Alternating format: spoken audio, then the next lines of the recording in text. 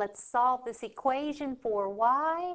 Now remember your steps. Notice this equation does contain a fraction, or we do have a denominator here of 5.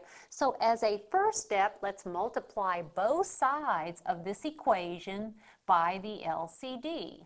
So I'll multiply the left side of the equation by 5 and the entire right side of the equation by 5. Now what does this accomplish?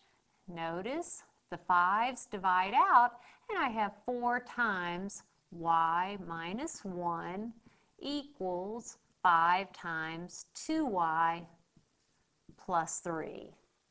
Notice I no longer have an equation with fractions. And now let's use the distributive property and let's multiply 4 times y, 4y, and then minus 4 times 1 is 4 is equal to 5 times 2y, that's 10y, plus 5 times 3 is 15. Can we simplify? These two terms are unlike terms, cannot be combined. Same thing here. So next, we want to move variable terms to one side of the equation, constants to the other side.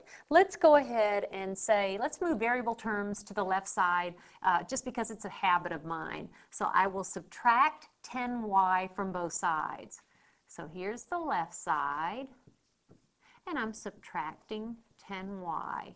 Here's the right side, and I'm subtracting 10y. And watch what happens. 4y minus 10y, that's negative 6y minus 4 is equal to, notice 10y minus 10y, that's 0y or 0, is equal to 15.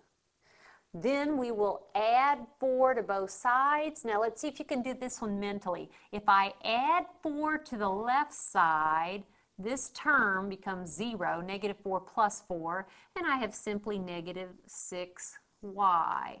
If I add 4 to this side, 15 plus 4 is 19.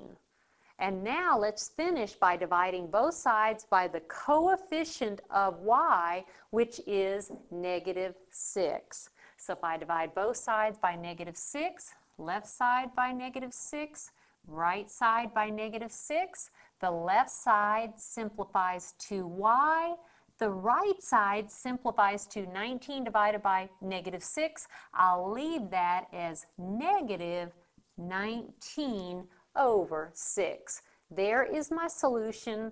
I'll leave it to you to check.